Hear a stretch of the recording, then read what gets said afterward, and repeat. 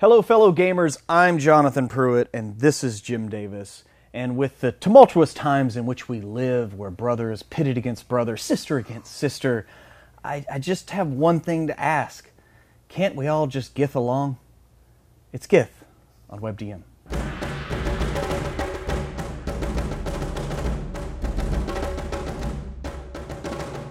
Today's show is brought to you by Audible, a great place to get inspiration for your characters and campaigns. Visit audible.com/webdm or text webdm to 500-500. Start listening with a 30-day Audible trial, and your first audiobook plus 2 Audible originals are free. We recommend downloading and listening to The Last Wish, the first stories of The Witcher. It's all the grim fairy tale darkness you need to get inspired for your gaming in 2020. You don't even have to toss a coin to support a Witcher if you sign up today.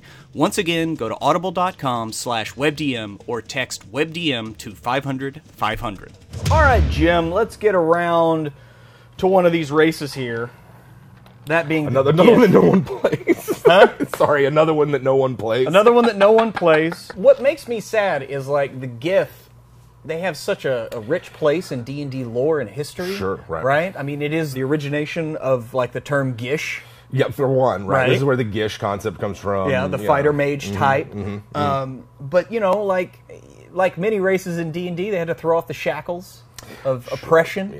Yeah. They're yet another escaped Illithid slave race kind of thing. Well, the Illithids eventually are going to get theirs. I mean, maybe we just need to like find the Illuthiyard or whatever, whichever one of the second edition products where they're like, outline the whole situation for the Illithids. Because I just am like, how many of these Darrow, Dwergar, Giths, and others? What stands out to you when thinking about the lore and the place that this can have in your campaign world? They embody that otherworldly aspect of D&D. Yeah. Of D&D being a larger world, of having a cosmos, of having a place, and like they're from, when they first sort of show up, or where they show up a lot as traditional villains, the Githyanki, they're from the astral plane. They enter into our world through portals and magic and things like that, but they're not elementals, demons, or something. They're just a people. Yeah, they're an alien race. Right, that live there. Sometimes they're sort of like referred to as human-like or former human. I kind of take that stance. I imagine personally in my own personal D&D cosmology, most of the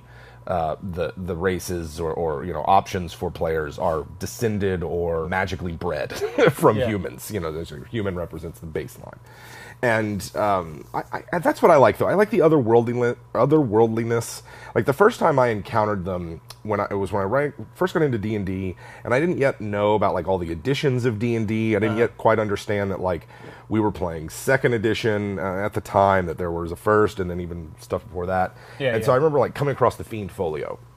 And the Fiend Folio, the first edition Fiend Folio, is this great book that came out in, like, 81, and it's monsters from White Dwarf magazine, which at the time did more than just the Games Workshop, Warhammer stuff. It was like the UK's gaming magazine. So a lot of D&D stuff would appear in there early on, and they created this book, Fiend Folio, and the Gith show up in it as one of the options, and they grace sort of the cover of it. And it's this iconic yellow skin, sort of like weird misshapen face, and these just like giant silver swords. And it just that captured it to me. I like the Fiend Folio because it's just a weird book, and sort of like represents an alternate monster manual than, what else was out at the time. And they've always stuck with me. I caught them again around Planescape and expanded on the lore a bit for me there. You get a bit of, what are they doing in the astral plane? And what are those Githzerai doing over there in Limbo? There's just a lot of promise to them. Yeah, they're just trying to keep their shit together in Limbo. When I think about it, though, I can't think of, like, an iconic Gith, like, adventure. I can't think of an iconic Gith moment. They're not necessarily like a big campaign villain, although I know there was maybe a late era 3rd edition or possibly a 4th edition adventure path that featured them heavily at some point, but like I said, I'm not really familiar with that one. So I feel like I'm still waiting for Gith to blow up and be something more than just like a weird astral human. Oh yeah, definitely. Limbo human. Maybe when they finally get around to Spelljammer. First off, I kind of love the kind of hate triangle between Illithids, Githyanki, Githzerai. It's a very interesting dynamic. It totally reminds me of basically like Emotions and the Vulcans and the Romulans. Oh sure. Like they look very similar, but they have this common thing that's what split them. Like how to how to interact with this thing or deal with this thing. This third party. When it comes to like races like this, I mean, it can be also equated to like dark elves and regular elves. You always have the one that took the wrong turn versus the enlightened one. It's a commonality, right? Just the paths taken and the paths not. I see this one as different than some of those. Like the end result ends up being the same. You've got the good guys and the bad guys from this ancestry. But whereas I look at, say, like the split between high elves and drow and the messiness there, and the fact that like changes every edition the story of this, so we've got like a lot of different variations on it, which I guess is kind of cool. But not so much if you're looking for like a one true canon answer. And it's like there's this hint of just like Corlon being just sort of a unreasonable god, manipulation on the form of like everybody, just overreaction. And I think in that sense it captures the sort of spirit of the Fae, the elfenness of elves very well. But it does result to me in seeing like, well, drow just kind of the wrong end of the stick. Like, aren't they tricked and like shouldn't we show them some kind of compassion and like or something? Whereas the Gith like choose this. They overthrow the Illithid with the help of Gith, the leader, as well as some others. And so there's this split. What should we do now? Where should we go from here? We've overthrown our immediate oppressors. We have a chance to start a new something, and then there's this divide. And I find that very natural, as opposed to the kind of like contrived divides that you see from some of the other splits in the D&D ancestries, like especially say with dwarves. I really think it's like, dwarves, you guys have literally abandoned the Dwergar down there. They did what they needed to do to survive, but like y'all could have gone after them. Like it seems like everybody on those conflicts, especially when they involve gods, is just like petty and belligerent for no reason. Whereas I see this one could easily have evolved over time. Well, what should we do? Well, we need to go after them. We cannot rest until we have destroyed all the Illithid. Yeah, and we got to get ours. Yeah, we got to get ours, and we deserve ours. It. Yes, yeah. And then the others are like, well, we want our freedom. Let's not jeopardize it. Let's not risk it further. Let's find somewhere where we can gather in strength and establish ourselves first. And so you have this sort of dichotomy. And those are just two differences of opinion that results in this split, which then goes on to get reinforced by, bitter rivalries and vagaries of D&D lore, really. But that initial split there I find very compelling because it suggests a more complex world where people are arguing and you almost want to play out this campaign. You almost want to like... Oh, the split of Gith? Yeah. You want to like almost want to like have this as a mini thing where you're saying like, all right, everybody's kind of making the same sort of character, make humans or I wouldn't necessarily make these Gith as they're presented mechanically, but definitely, culturally. And it's like, yeah, let's play that out. What is it like? How do you gather your allies to overthrow these Illithid? How do you actually do it? What's the aftermath look like? Where do you go? Who do you seek shelter with? And it creates two interesting peoples to populate your D&D world with, and they're not like locked into this. The Githyanki are just that way because they're space pirates. Like they have they live on dead gods in the astral realm and like move into the material realm to like just when they need to age, right? Like when they need to have children, when they need to do anything, they come into our world or whatever. So so I like it. It's one of those things where I try in most worlds to put like a couple of Githyanki outposts, and like I don't ever make it like the central thing, but it's just a weird thing. Like, what are those weird people doing there? Why do they have a red dragon? And like, where do they come and go from? But you can imagine that in a lot of these worlds, the Githyanki just like find an out-of-the-way quiet spot, establish a gate there or something, and they're just like, this is where they train and live and whatever, and then before going back into the astral. I see them more as like space Vikings.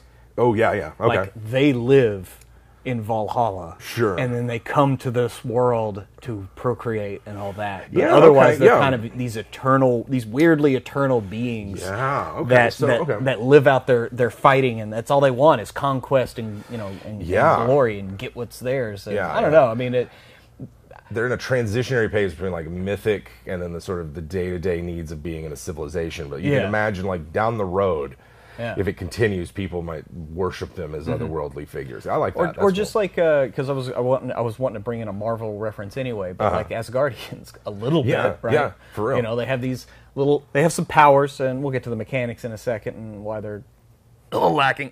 Sorry, I had to clear my throat. Thanos' lieutenant with the spear. Oh yeah. You know which one I'm talking about. Yeah, Like when I'm sitting there reading through this and I look at that dude, like the picture of the Gith, I'm like, oh my god, it's that Yes. guy that Okoye kills in Endgame, but gets stabbed in the one before that. And it's just like same kind of messed up face, the pointed ears. Yeah. He's like a space guy. Anyway. Yeah. They're just sort of space. I sometimes use Githyanki in place of elves. Yeah.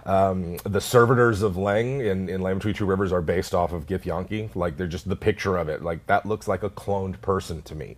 Like you look at the picture in the monster manual, it's just like that looks like a created being. It looks like an engineered being. It's sort of like the sallow skin, the sort of uniform features, weird utilitarian look that they have. It looks to me like it's force grown in a vat of creation somewhere. These things were made to be the armies of the Illithids. They're sort of bioconstructs. We've talked a lot about like the Githyanki, and I think there's a lot there to mine. Maybe we can keep going, but what do you think about the Githzerai? Like, well, the Githzerai, like I love the idea of hey, listen, this horrible thing happened. Let's try to rise above it. Let's go get enlightened and see what we are actually made of. Yeah, right. Yeah, and then they decide to know ourselves first. Exactly, and so what better way to do that than surround ourselves with chaos Sure. to be the bastion of completing ourselves and our souls, yeah. and hardening that lawful concept within. Yeah. Because if you can tame chaos itself, you can do anything. Right? Certainly, right? Yeah, and they fulfill a very necessary like just game role in that they open up Limbo to be a gameable space.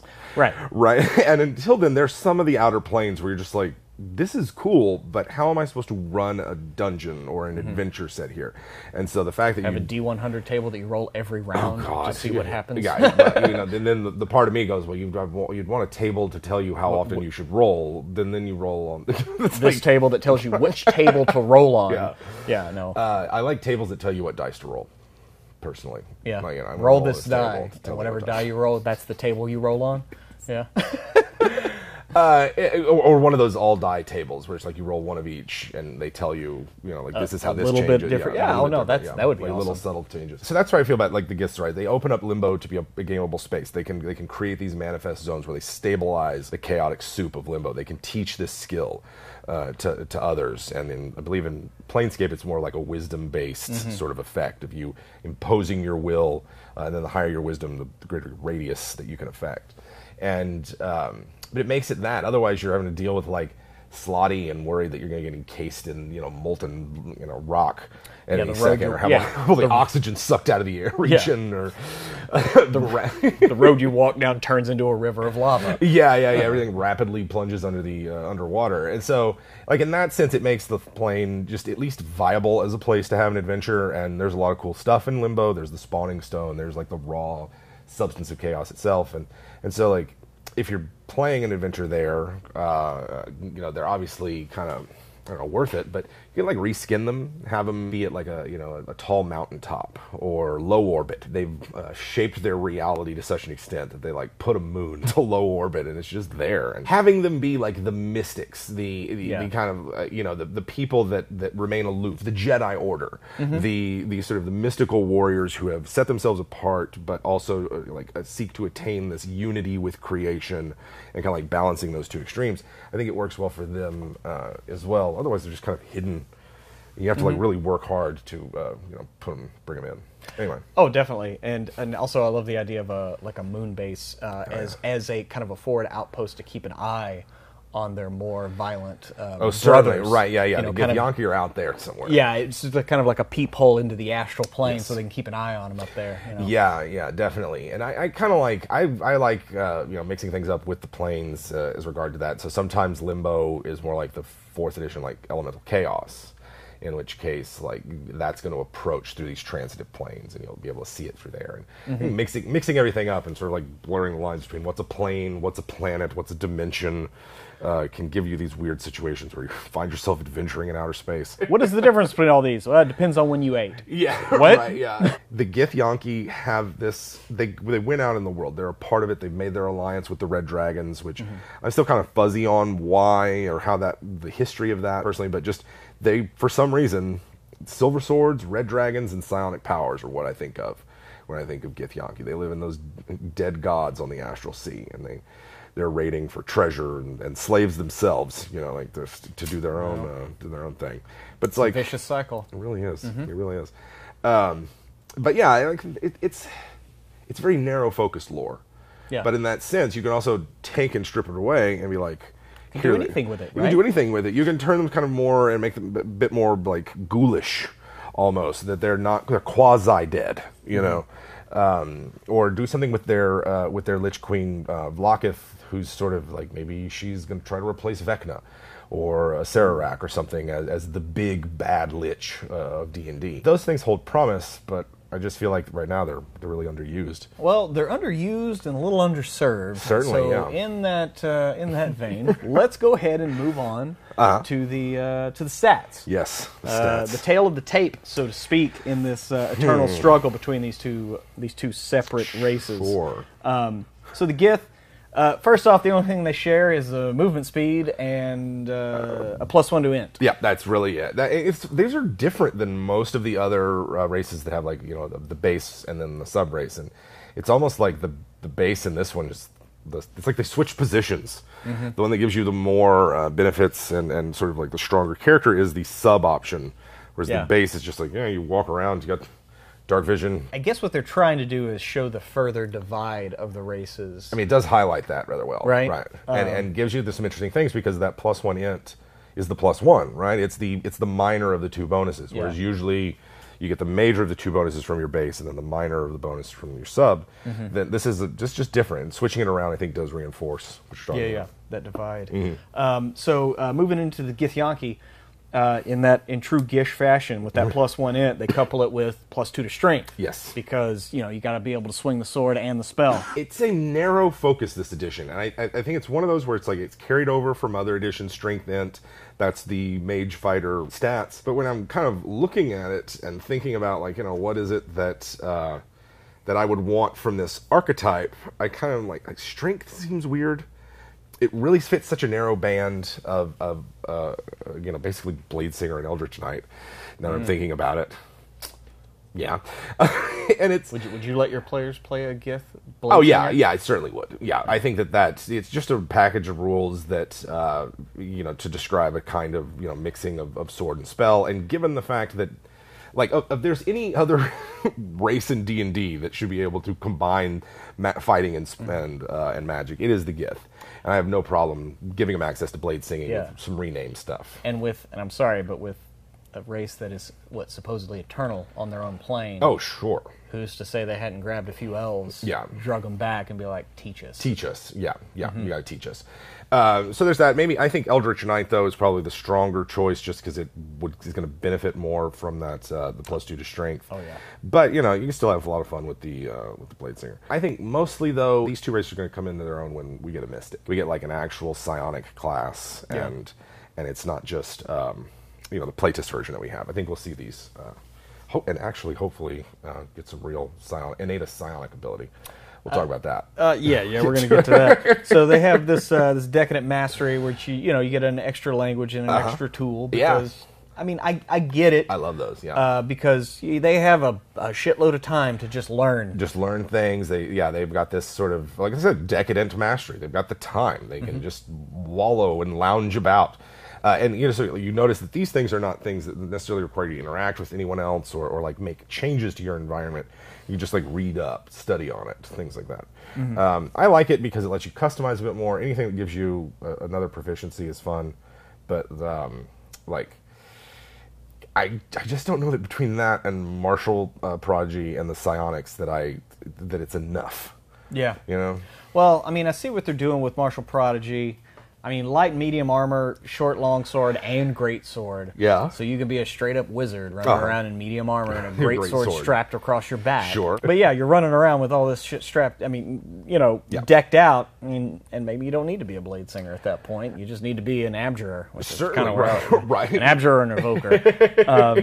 Because you can rip the shit up. Medium armor, so that's really good for, for wizards or something like that. It's going to get you more AC, I think, than just having, say, mage armor on. But medium armor's in that weird place where for like frontline fighters, if you're not willing to invest in the 16 dexterity and medium armor master, and put a shield with it. And then it's maybe not as good, and you might, I don't know, you might already have access to like heavy armor and just go with that. Because the other option then is, say, go light armor, in which case you'd need an even higher dexterity. Yeah. And not having a bonus to that. Now you're pretty mad, and so, I think just the medium armor is going to get more use out of non-warrior types. Yeah. Who otherwise don't have access to it. Just to have a decent AC. Yeah.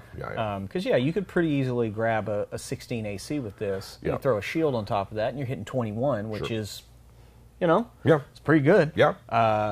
Shield spell. Yeah. Okay. Shield spell. That's what I That's meant. a damn fine shield, man. Where are you getting that? But I only say that to lead into the Githyanki psionic, in the fact that you get Mage Hand as a cantrip.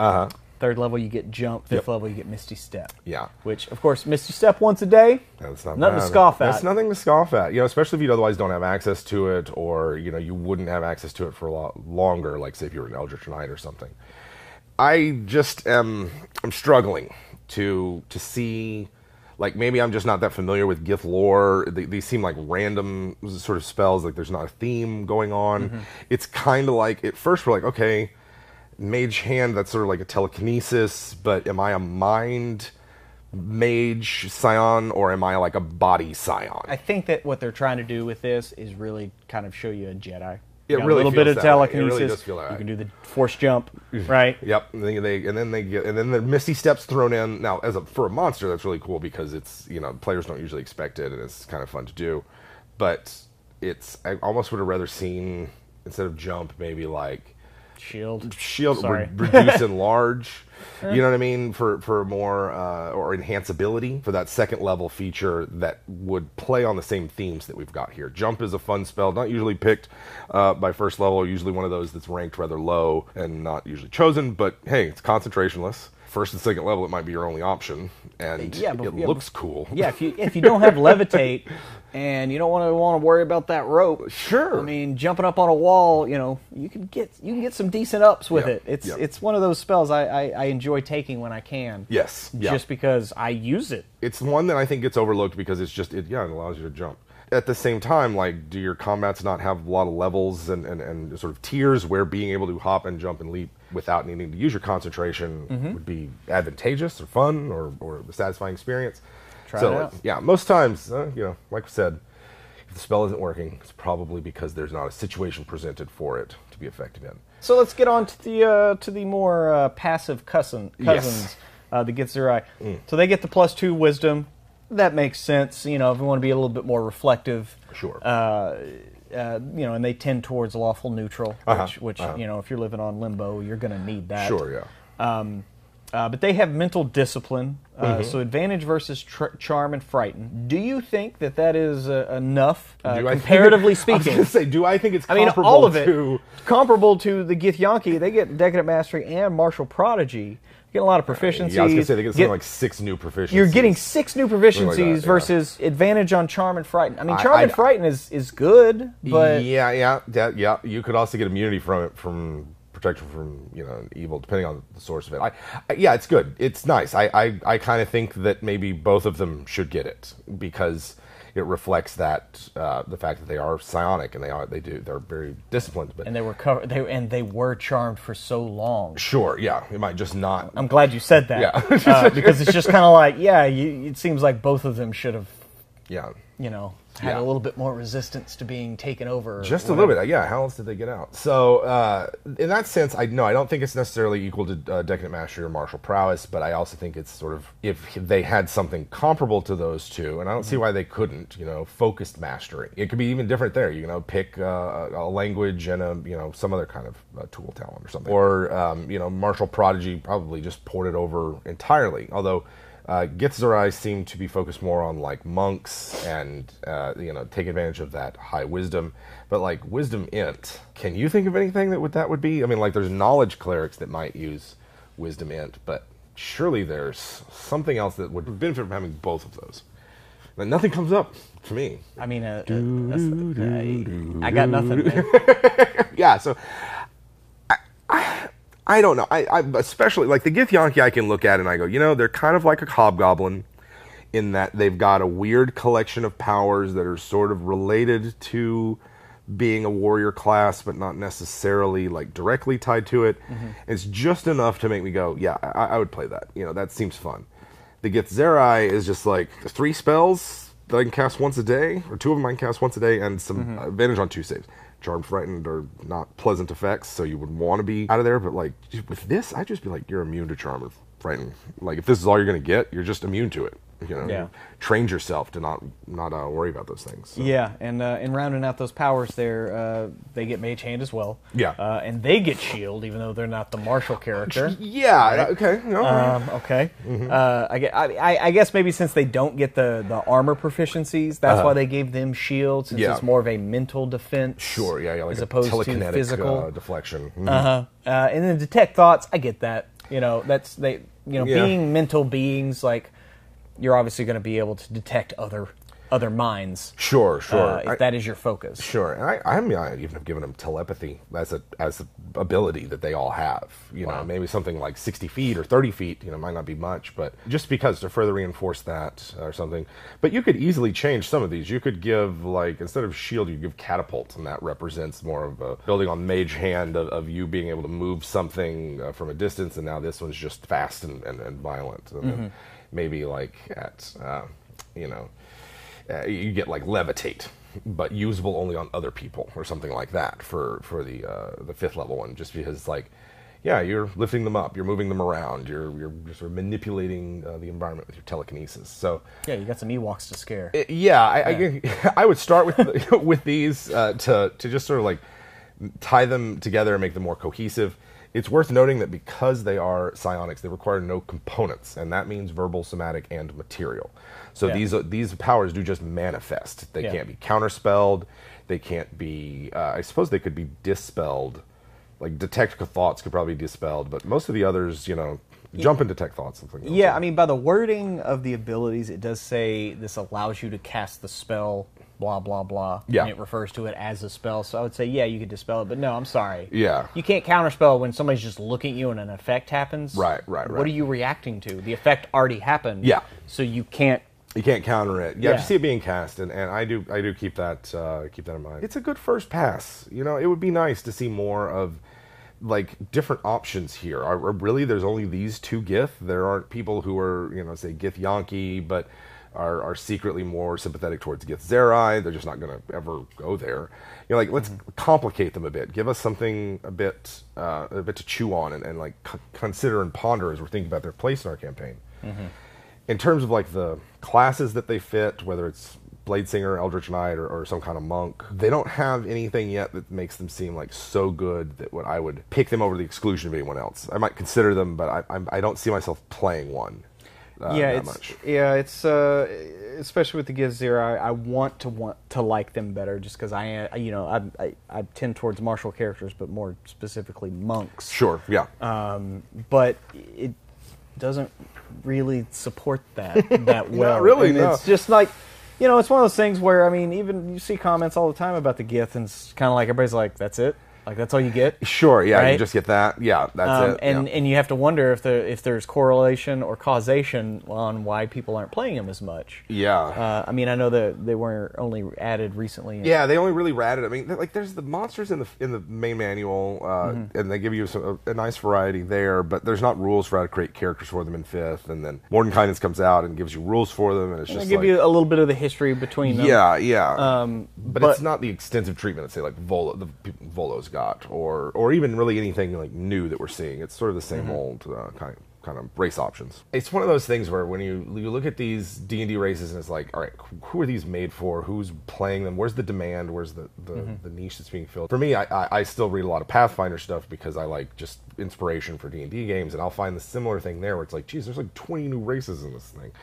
Like 1 or 2 of them are really cool, but I think it works best when you take it and you make it your own. Like, you don't have to do the whole they're a Lithid, former Lithids. What if they're currently, working for Lithids? What if you encounter the Gith before they split into Zerai and Githyanki, and they instead are just the Gith, and they're the foot soldiers and laborers and servile class of the Lithids, or, a different take on elves, people from the future that have come to the past to like avert some great disaster, and they just rolling around doing bizarre things. You know, because they don't have a lot to them, and because they have what they do have is very alien, very foreign. You can like draw on that for inspiration, but come up with something completely new without ever really, needing to step on many toes.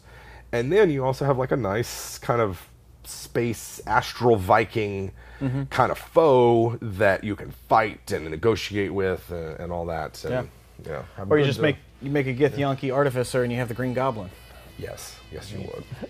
If you like the video, give it a thumbs up and subscribe. WebDM exists thanks to our Patreon patrons, the Web Demons. If you join the Web Demons, you'll get our weekly podcast, show audio, discounts that'll save you way more than $5 a month on books and dice, and so much more. Check out our free podcast episodes right now, including our free interview with Luke Gygax about all things D&D. If you like our advice for your games, then why don't you come check us out and watch us play? Yeah, we've got games on Twitch every week, and they're archived on our second YouTube channel, WebDM Plays. Thanks for watching. No, it's like she just does like live cam stuff, so that's the thing. It's like, it's just her doing her thing. Mostly doing herself, but could be you could become a cam boy.